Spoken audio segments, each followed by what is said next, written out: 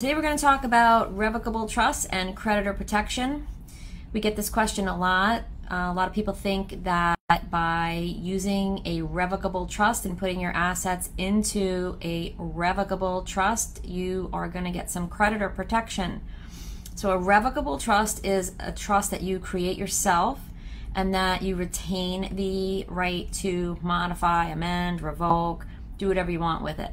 It's a common estate planning tool, but it does not give you any creditor protection.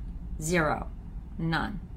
Now it does provide significant protection to your children or to whoever else your beneficiaries are named in the trust, but it does not provide any creditor protection to yourself. That's an entirely different type of trust. Definitely a different post and video about that.